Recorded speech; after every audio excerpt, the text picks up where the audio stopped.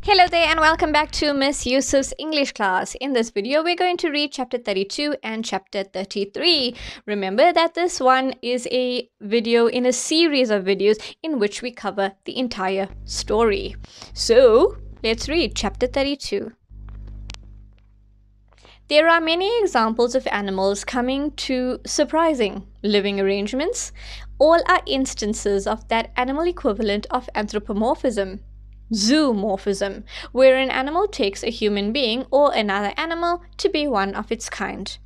The most famous case is also the most common, the pet dog, which has so assimilated humans into the realm of doghood as to want to mate with them, a fact that any dog owner who has had to pull an amorous dog from the leg of a mortified visitor will confirm.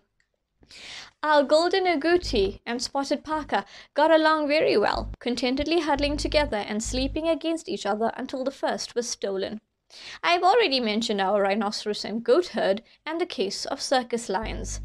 There are confirmed stories of drowning sailors being pushed up to the surface of the water and held there by dolphins, a characteristic way in which these marine mammals help each other.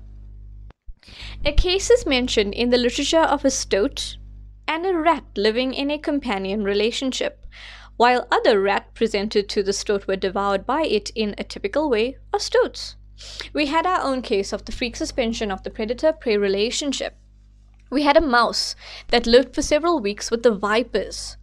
While other mice dropped in the terrarium disappeared within 2 days, this little brown Methuselah built itself a nest, stored the grains we gave it in various hideaways, and scampered about in plain sight of the snakes.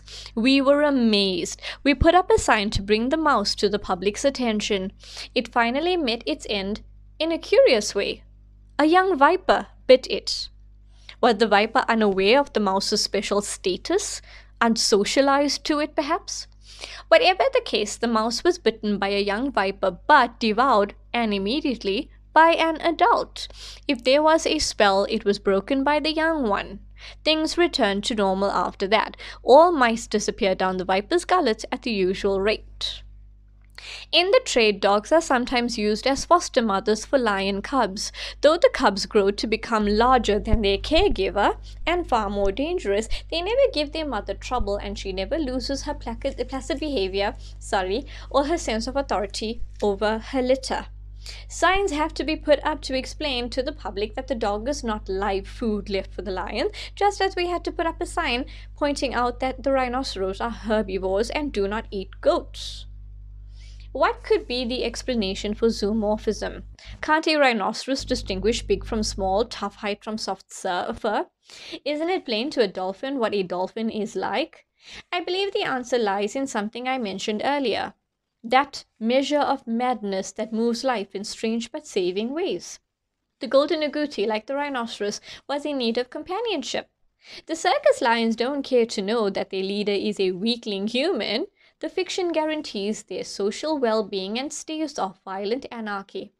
As for the lion cubs, they would positively keel over with fright if they knew that their mother was a dog, for that would mean that they were motherless, an absolute worst condition imaginable for any young, warm-blooded life.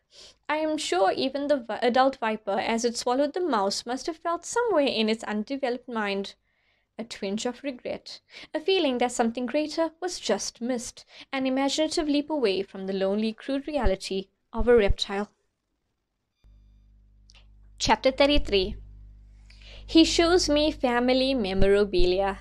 Wedding photos first. A Hindu wedding with Canada prominently on the edges. A younger him, a younger her. They went to Niagara Falls for their honeymoon, had a lovely time, smiles to prove it. We move back in time. Photos from his student days at U of T with friends. In front of St. Mike's. In his room. During Diwali on Gerrard Street. Reading at St. Basil's Church dressed in a white gown. Wearing another kind of white gown in a lab of the zoology department. On graduation day. A smile every time. But his eyes tell another story. Photos from Brazil with plenty of 3-toed slots in situ.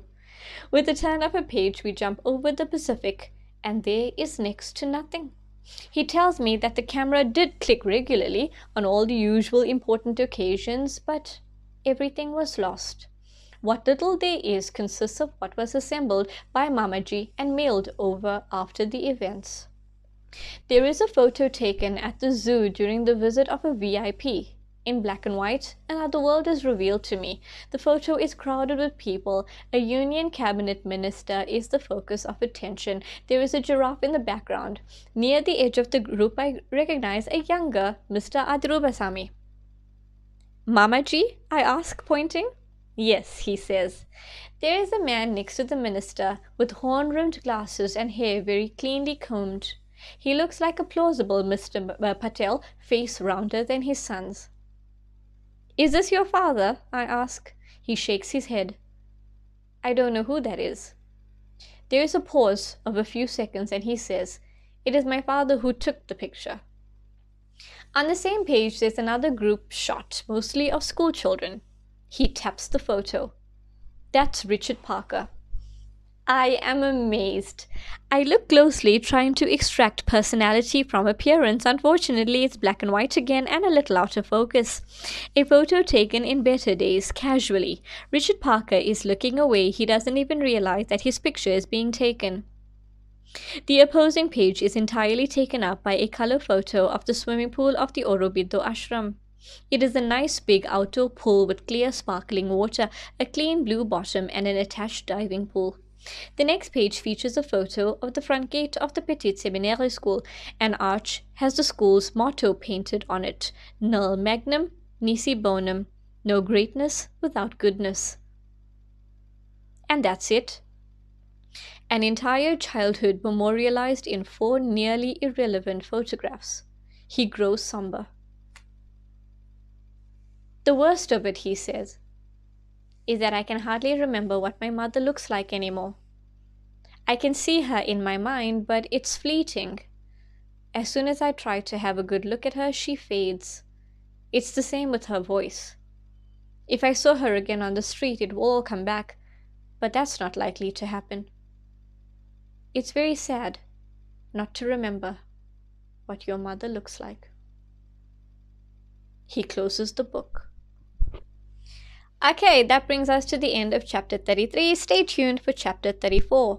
Until then, take care of yourself. I'll see you soon.